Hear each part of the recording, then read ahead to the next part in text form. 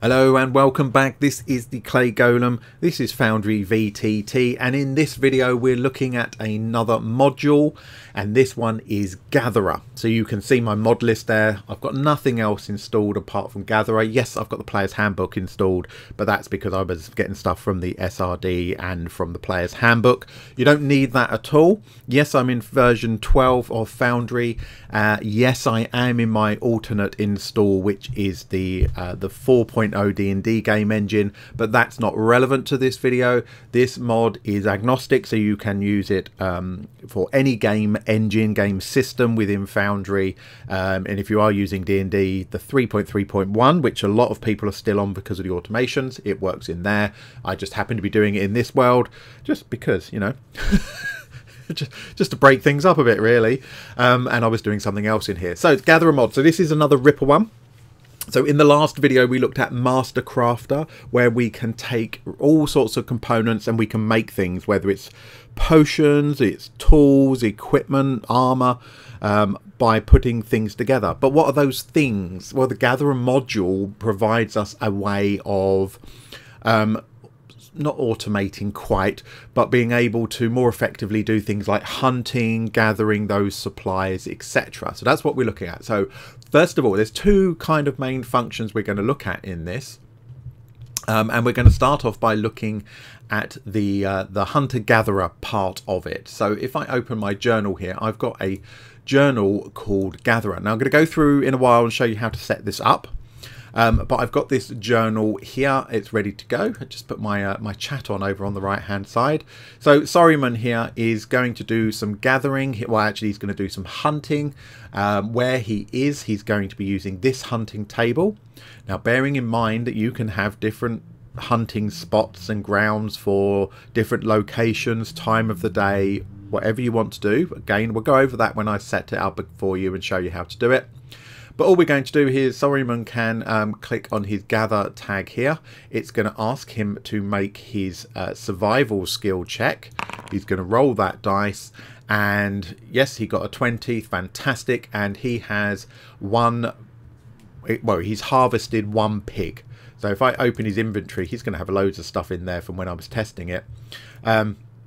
He's now got 6 lots of pig. He's got 7 ox, 4 goats, 3 cows and a chicken. Let's reduce all these down so you can see those numbers going up as we do this. If I can manage to actually use my fingers correctly. So those are the kind of things that he can pick up from this, represented by these icons. So yeah, we've got a chicken, we've got cow, we've got goat, sheep, pig, and ox. So every time he clicks on this, it's going to ask him to make a survival check. He's going to make that, and then if he passes that survival check, he's going to have, he's now just got 2 cow. So he's now gathered 2 cow. Now it doesn't have to be cow, it can be anything you like. You can set these items, you can rename them, you can create your own items, whatever you want to do. But very nice, and it dumps it in his inventory. So if we look at cow, he's now got 2 lots of cow. It's, you know, added the weight on and everything else. Now, yeah, okay, I've actually said cow, so they weigh quite a lot. He's walking around with 2 whole cows, one over each shoulder. Possibly Sorryman could get away with doing that. Maybe 1 cow, but not anything else. So how does this actually kind of work? So this is just a journal page, as you can see. And I've got this called hunting, and I can edit this journal page. Now, when I edit this, you can see that it's using a rollable table.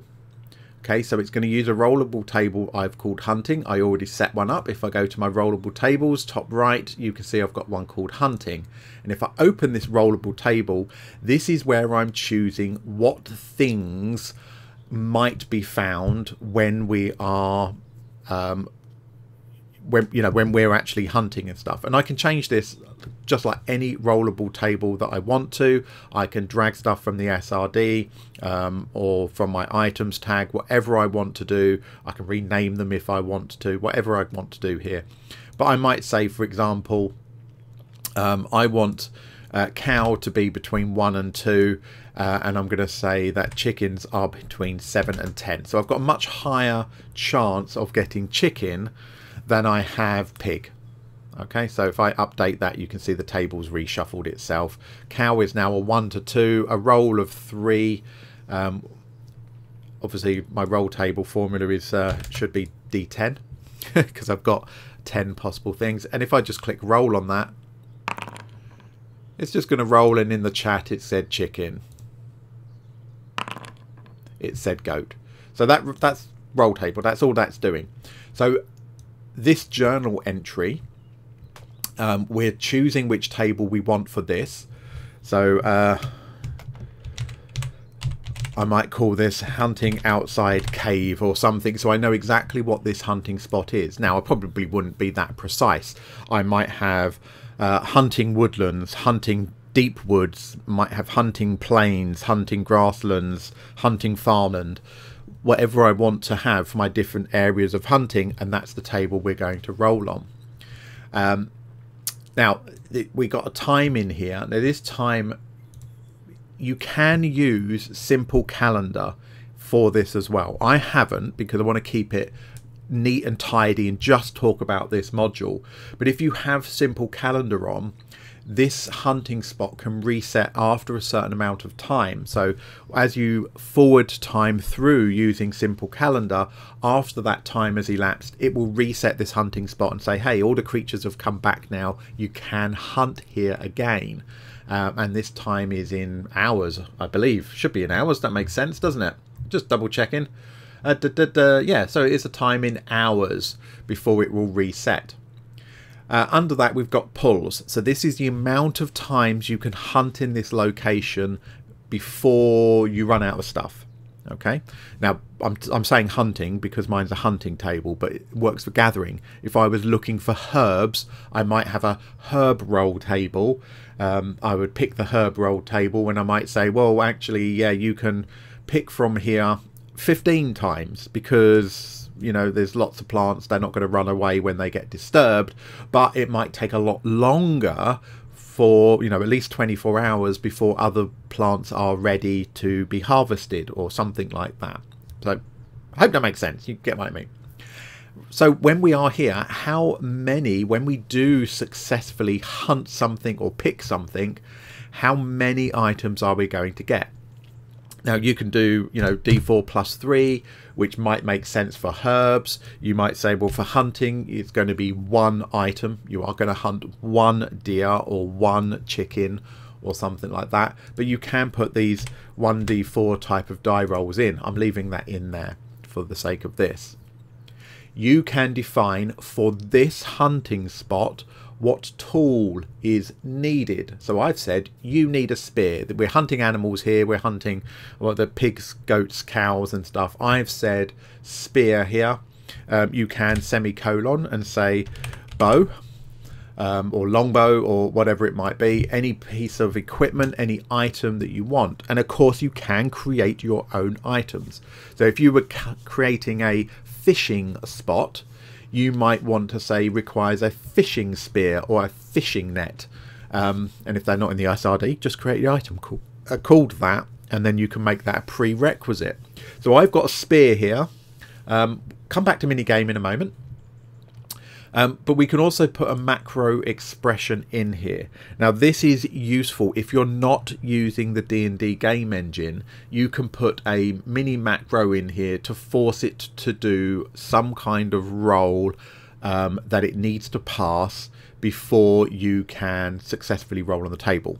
Okay, now for the D&D game engine, that's built in, which is why we've got this box, these boxes here. So if you're not using the D&D game engine, you won't see this check bit at the bottom.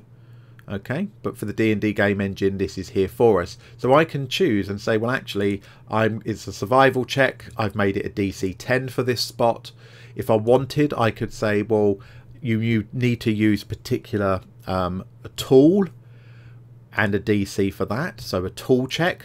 Lockpicks, for example, is a tool check. Not that you're going to be hunting with lockpicks. You can have both. You can have either, whichever works for you. I've already got spear as a prerequisite, so I haven't got a tool use in there for this purpose. So that's how you set that up. And you're just pulling from that table, of course. So every time I click this, it's going to ask for that roll. he's going to make the roll. If he's successful, just do it and see if I can get a disadvantage. See if I can get him to fail a roll. There we go. It comes up and says you did not gather any resources from this spot. Okay, we'll just gather once more. And now when I try to do it, the gathering spot is exhausted and cannot be used again until it's reset. So you can see on the journal thing here, it's telling me in red that remaining pulls, so the amount of times I can try to hunt in this area, is now 0. So it won't let you do it. It just blocks you until it's reset. So I can reset it manually as the DM, of course, by clicking reset. It's gone back up to 5 here. Or if I was using simple calendar, once that time has elapsed, it would automatically reset.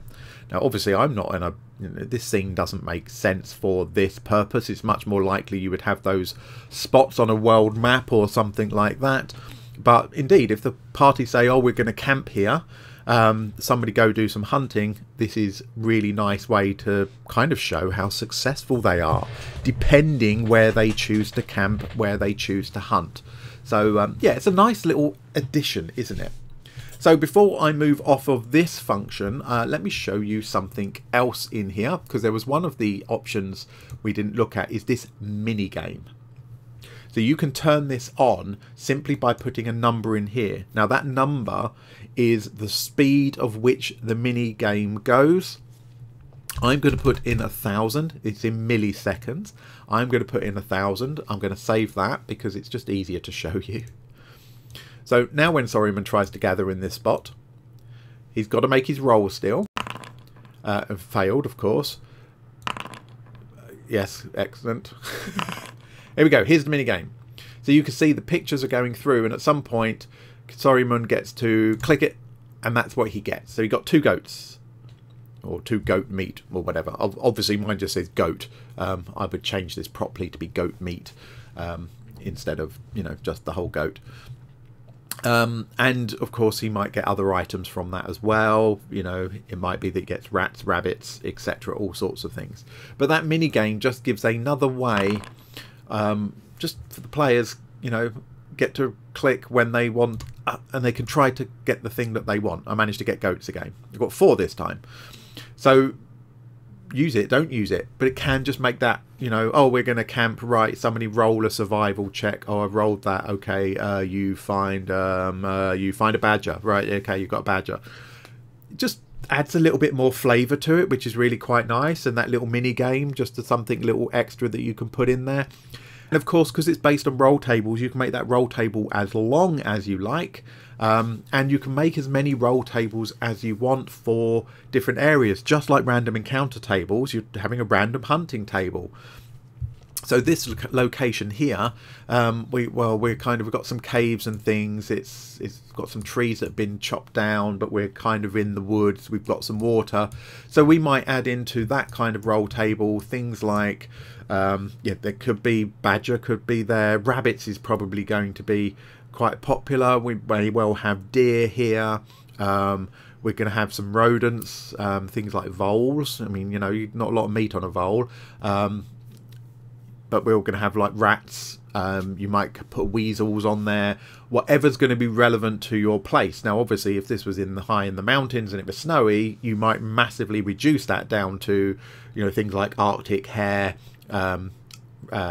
rabbits.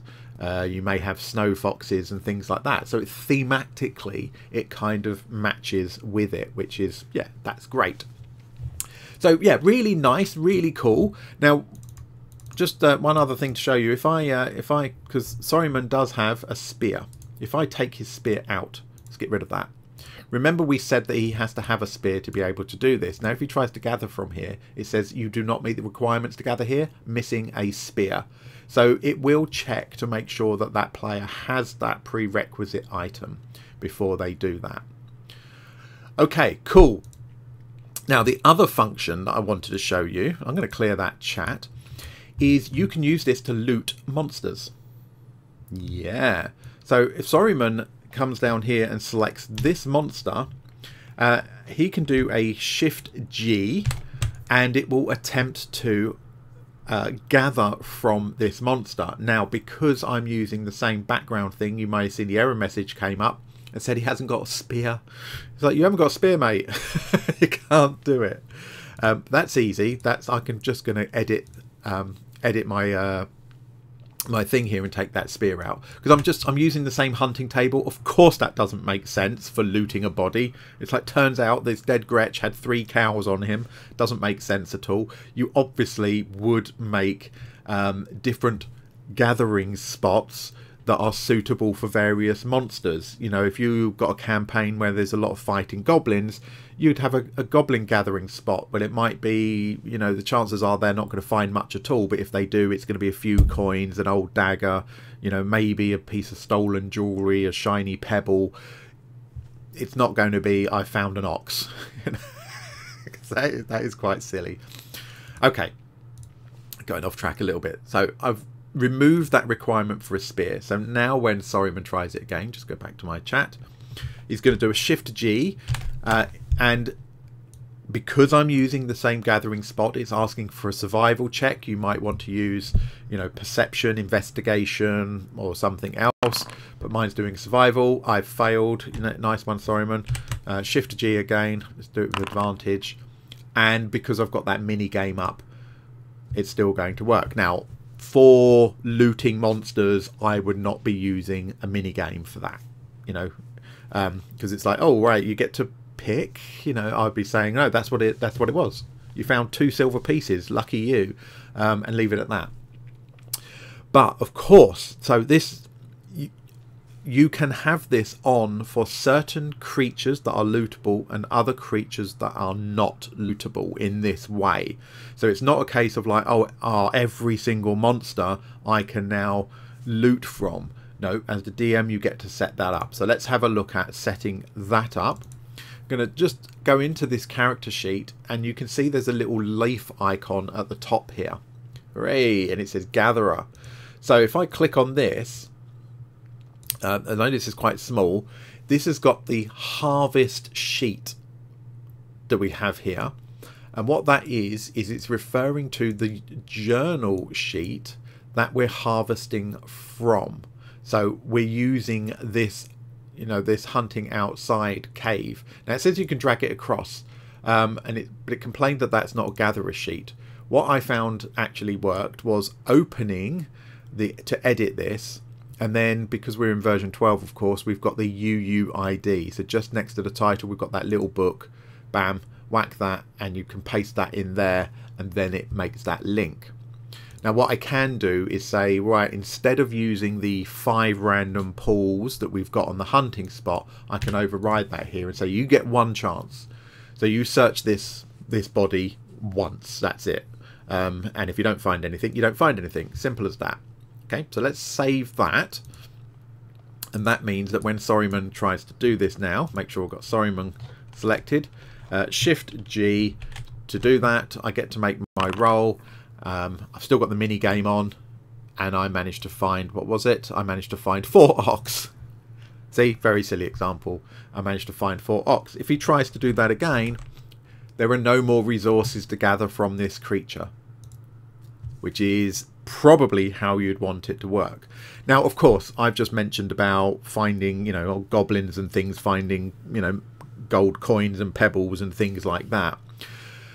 So you can use it in that way. More likely, you're going to want to use it for salvaging certain spell components and things like that. You know, giant scorpions, you might use it, and like, yes, you managed to salvage, you know, the poison sacks and stuff that you can then use in potion making, etc. Now remember, we looked at the master crafting mod, so anything we want, you know, if we're going to create a whole recipe book full of types of potions, we're going to need those ingredients. Fine, we can create all those ingredients. Where do they get those ingredients from? Sure, some of them they can buy, but if they're out going, oh right, you know, I'm looking out for scorpion venom because that's what I need for crafting a particular type of potion, and you find a whole bunch of scorpions, you can guarantee that that player is going to be saying, I'm going to try and extract scorpion venom. You can do it like this. Set up those scorpions with things that they might be able to retrieve from a scorpion. And it might be your roll table has one item, which is scorpion venom. So it becomes a straight kind of roll to get it or not, but it will power that roll for you in that way. And your players can get into the habit of going, well, I can just shift G on this one to see if I can actually loot it. Right, let me open this creature again. I'm going to put him back on full health. Okay, so I'm going to heal him. I'm also going to reset that number of pulls.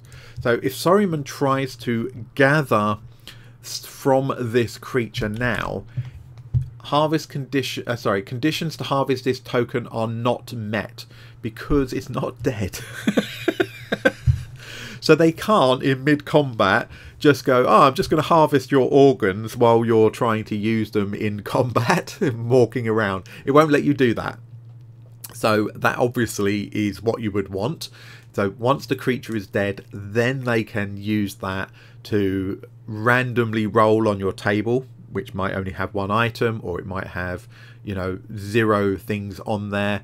You might create an item that is just like nothing. You know, you find nothing on a random roll. It will add that item, nothing, to their character sheet, which would be a bit weird.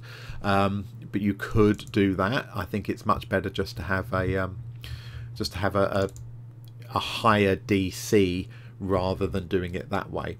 But we can see if we look here on his sheet now, we've now got three sheep, we've got 4 ox, no pigs. Pigs didn't come up. We've got 6 goats. We've got 2 cows. We've got 11 chickens. So just in this little experimental, just playing with this, we've pulled up a whole bunch of stuff that's gone straight into his inventory, ready for him to use, either to sell or to use in master crafting or to give to other people, you know, or whatever it might be. So my opinion is, I think this is potentially really useful depending on the type of game you're playing. Is this particularly useful in Curse of Strahd? I would say it's not really that type of game. But in something like Phandelver, where they're spending quite a lot of time travelling between locations, they camp out a fair bit. Yeah, I can see that that would be really quite a useful thing to do. You can set up fishing spots, you know, as I said before, you know, the grasslands, farmlands, things like that. Change the type of creatures, create all of those roll tables and things like that. So last thing I want to do is just to have a look at the settings for this. There's very few. Do you want to enable harvesting? So you can just turn that off. So from here, you can see there's a quantity path. So the data path to item quantity starting from the system excluded. Well, for example, in D&D, this would be quantity. You don't need to change that. It's just going to look at the quantity attribute. The harvest resource path is looking at those hit points to say, well, what is your hit point value? That's where I'm finding it. That's the default. I don't need to change it. And this harvest resource value check if the harvesting is possible. For example, for D&D, this would be 0 to check if the token has no remaining hit points. So it's checking hit points and it needs to hit 0 before you can harvest it. You don't need to touch those. I mean, only if you really want to say, well, do you know what, if they're on 1 hit point, you can. Then you could change that if you wanted to, but I can't see why you would. But it's there. But yeah, very few options. So it's another one of those Ripple ones that just bloody works. Just does what it's supposed to do, which is absolutely beautiful. So yeah, let me know what you think. And I know some people are kind of like, oh yeah, I want to know about harvesting monsters, harvesting parts. In the last video when we looked at Mastercrafter, that was what people were commenting and saying, yeah, harvesting parts. That's how you do it. So you could just use it for, bearing in mind that it's driven by these journals. You know, I'm going to add a page, make it a new one. Let's call it Goblin Loot for whatever reason. Create that page. I'm going to choose my rollable table for that. Is it going to reset? That's kind of irrelevant, isn't it? How many times can we pull when we're looting a goblin? Once. What are we going to find? Well, I can leave that blank. We're not going to have a roll on that. Does it require any particular stuff to harvest a goblin? No, it doesn't. But you might have, actually, if we're harvesting, you know, if we're looting giant scorpions, you might say, well, actually, they need a specific tool for that. So for wild plants, you might say they've got to have a sickle. You know, whatever it might be, tinkerer's tools or something like that. You can put it all in here. Set that up. What is our check going to be for looting goblins? Well, probably insight, investigation is probably the right one, isn't it?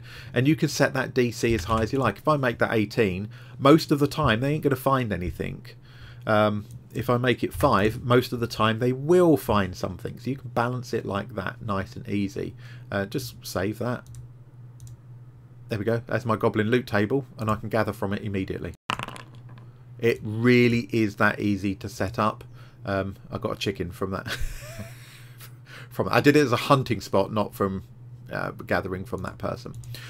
So yeah, harvest your organs, your items, your, it might be, you can harvest from automatons. You can hunt in different spots, different locations. Really, really flexible system. And as I said, it's not just D&D specific, so you can use it in anything. So if you're playing future tech, you can use it for, you're trying to strip down machinery to see if you can get usable parts, robotic parts, electronic parts, whatever it might be, searching for ammunition. Yeah, absolutely. You could even use it as a general loot of the room kind of, we're in a random dungeon. I'm going to try and loot the room. Brilliant. Okay, well, we can make a roll on that table, and in the room you find 4 candles. You find some old parchment. You find you're limited by your imagination. It's really nice and flexible. So, as per the previous video, this module does integrate with Action J's potion crafting and gathering mod that I've not got installed at the moment, because again, I like to show the mods kind of in isolation where I can.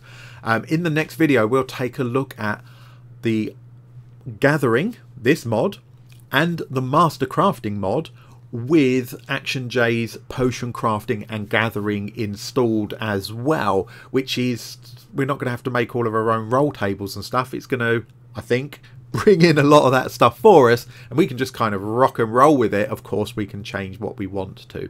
So thank you for listening. Do appreciate it, for listening and watching. Do appreciate it. Leave a comment. If you're using this already, are you using it in different ways to what I've suggested? It's always useful to kind of, I didn't think you could use it like that. That would be great. And are you using this in isolation, in combination with Master Crafter? Would you use one, not the other? Let us know why, because we learn from each other when it's like, oh, I hadn't thought about using it in that way. Because, how many subscribers have we got now? We've got like 1,300 subscribers. That 1,300 brains all looking, plus everybody who's not subscribed. Why are you not subscribed? Do it. All of those brains coming up with ideas of how to implement this stuff and how to use it in different types of games. Don't just use my brain, because that's a bad idea. Anyway, thank you for watching. I'm rambling again. Take care, everybody, and I will see you in the next one.